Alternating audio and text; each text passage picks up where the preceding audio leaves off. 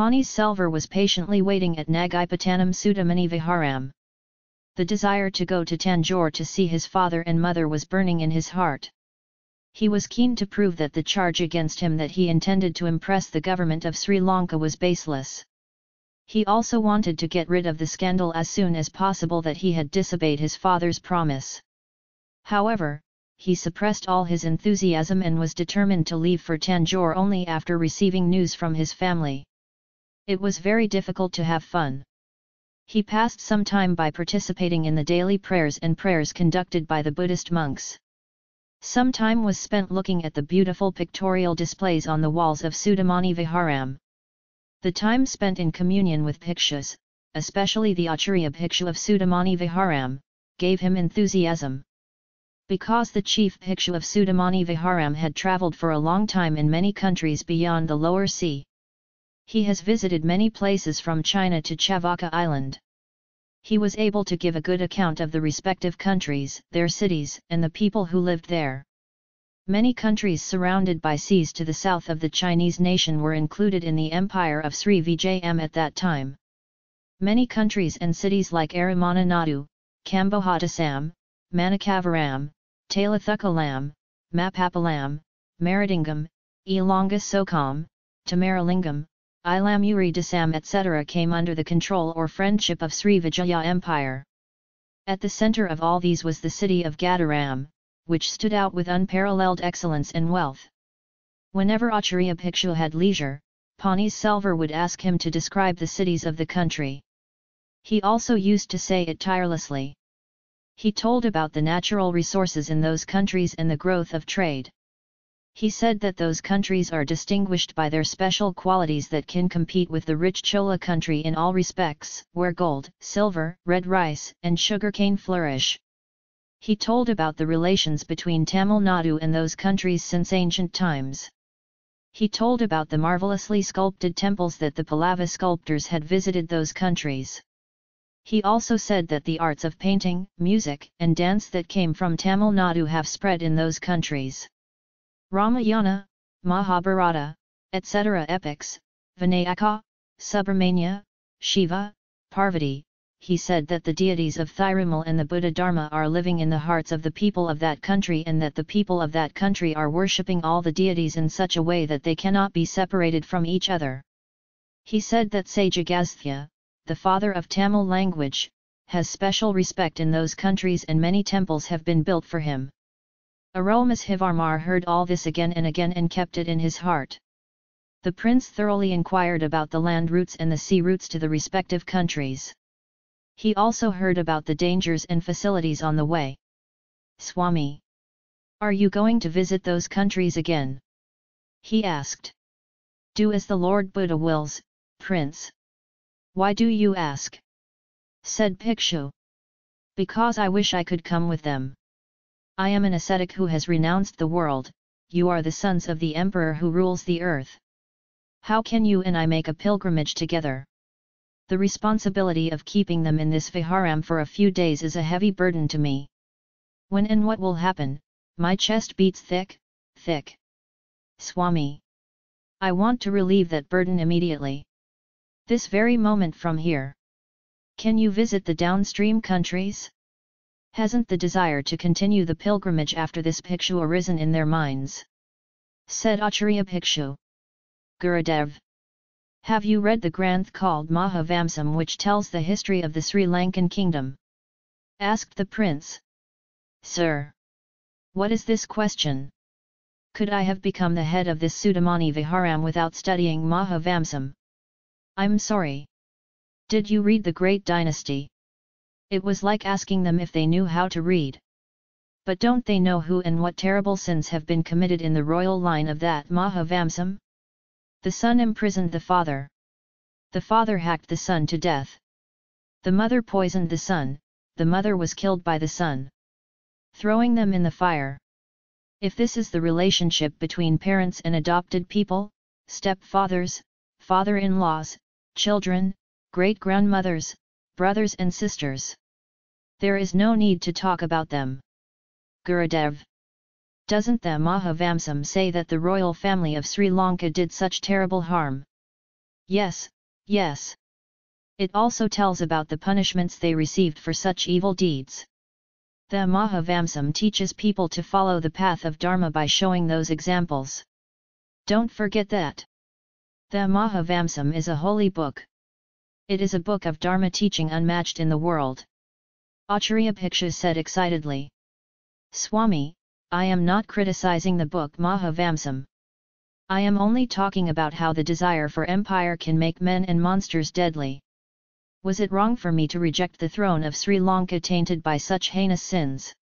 That's why the great sages Buddha Sangats wanted to change the Sri Lankan royal dynasty. They thought that they should start a new dynasty with themselves as the head. They were wrong to refuse it. They had the opportunity to spread and protect the Buddha Dharma all over the world like Ashokavartan sitting on the throne of Sri Lanka. Lord Guru. Where is Ashokavarta, who ruled the Bharata continent under the shadow of an umbrella?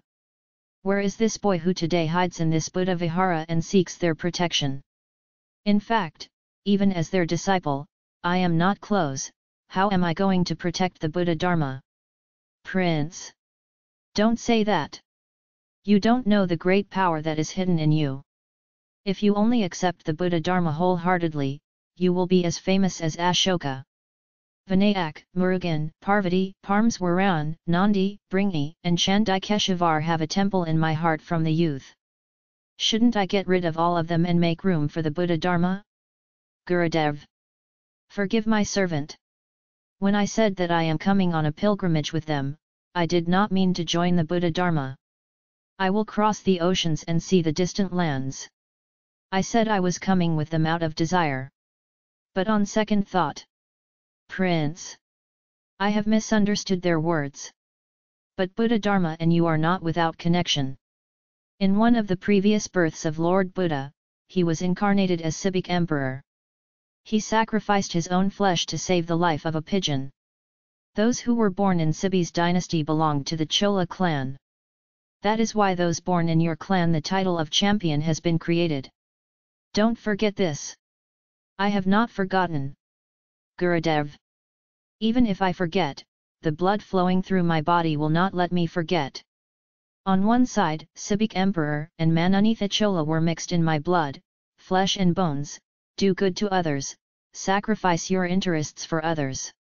On the other side, Karakal Valavar, Vijayalaya Chola, and Parantaka Emperor joined in my blood and said, take the knife in your hand. Gather the 4 types of Sainyam. Take the army in all 4 directions. Cross the sea.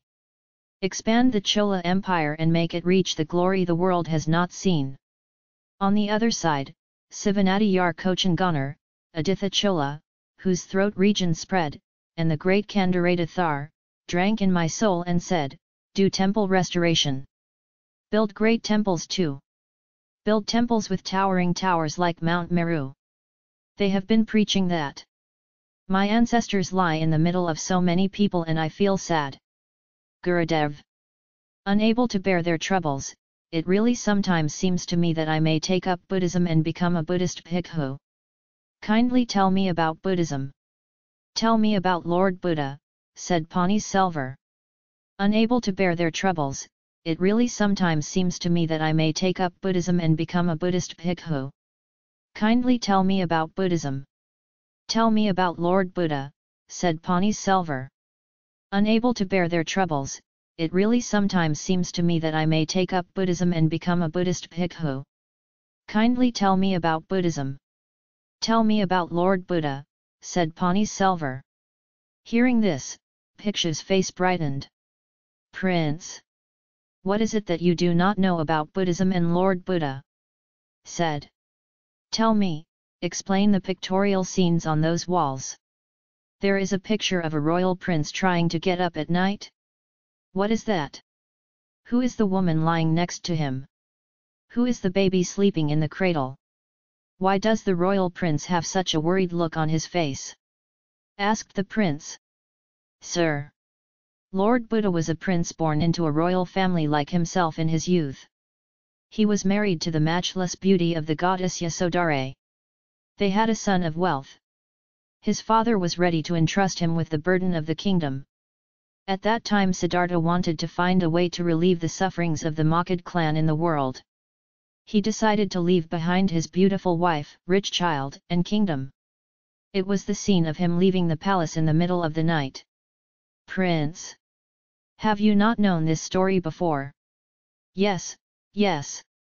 I have heard and learned many times. But the history heard by word of mouth is not imprinted as it is recorded in the mind when looking at this picture. Wake up the sleeping Yasodhara and say Siddhartha is leaving you. Stop him, seems to warn. Well, tell me about the next picture. The Acharya Bhikshu used to take and explain other pictures which mentioned the history of Lord Buddha one by one. The desire of Aromashivarma to embrace the Buddha Dharma was in the innermost part of the Bhikshu's heart. So he used to tell the story of Siddhartha with great interest. In the end, Siddhartha sat under the Bodhi tree, did penance, and came to Chitra, where he attained enlightenment.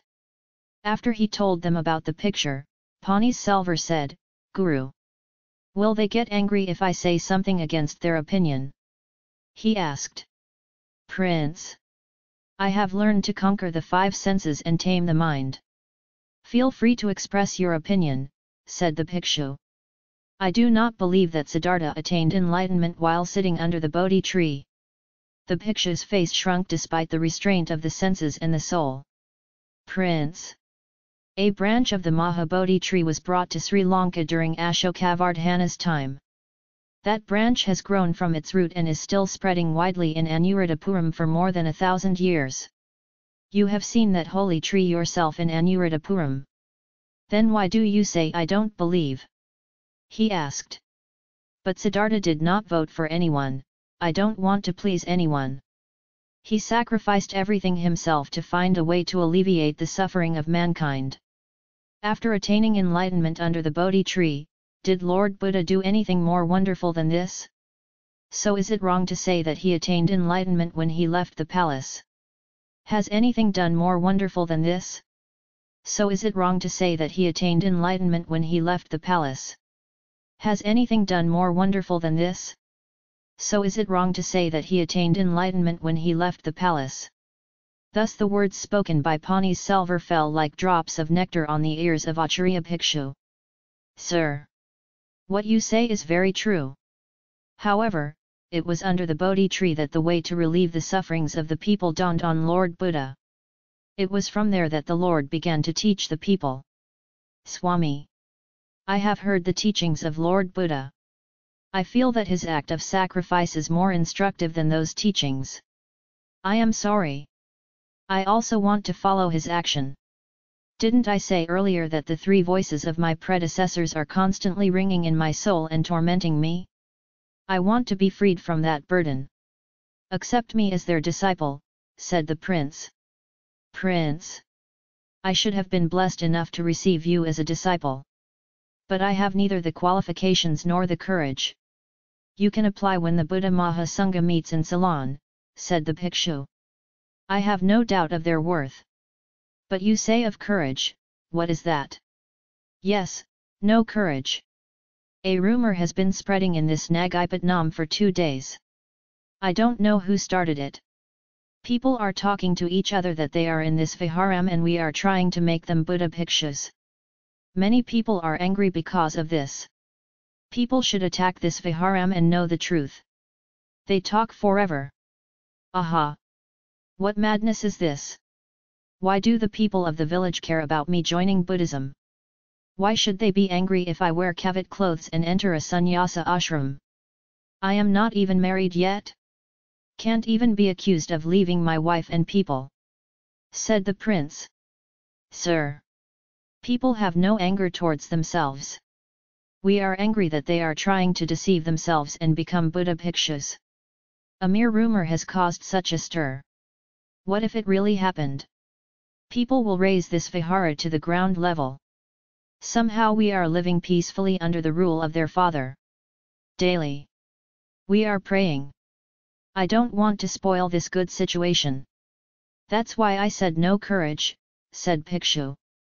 Before he finished speaking, the voices of many people gathered at the entrance of the Buddha Vihara and began to hear the sarcophagus rising in unison. The bhikshu listened to this for a while and said, Prince, it seems that the people have come to prove the truth of what I have said. I don't know how I am going to deal with this. Only Lord Buddha can show me the way. Said.